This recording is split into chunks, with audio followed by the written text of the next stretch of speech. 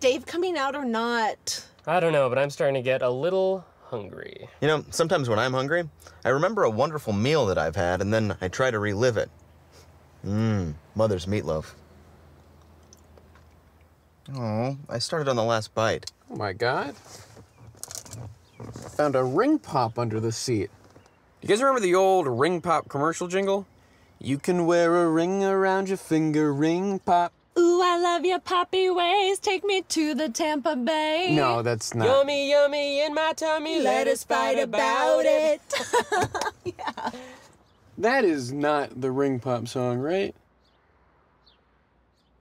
I'm sorry, I was having a snack. What's up? Well, anyway, there's only one ring pop, but 4 of us, and I've given it a lot of thought, and I think I should be the one who gets to delight in its sweet, fruity ways. No, I should get it. I'm America's candy man. When the Titanic sank, I believe it was the women and children who were the first to be fed sweets. Well, I knew you guys would say these things, so I've prepared something.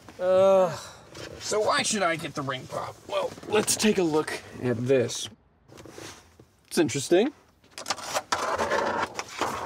Huh. It's a pretty good point. But on the other hand, well, you know, I never thought of it like that before. Okay, you can just have the ring pop. Ha! Hooray! Juice. Oh, drat. Well, I've dropped my cob. Hey, under the seat here, there's 4 meatball subs. Mamma mia! Papa Pia. Can I have meatball? You already got your ring pop. You'll be fine, baby. But there's 4 of them. And we will offer one to Elijah. Well, I have a new presentation as to why I should get to have the subs with you.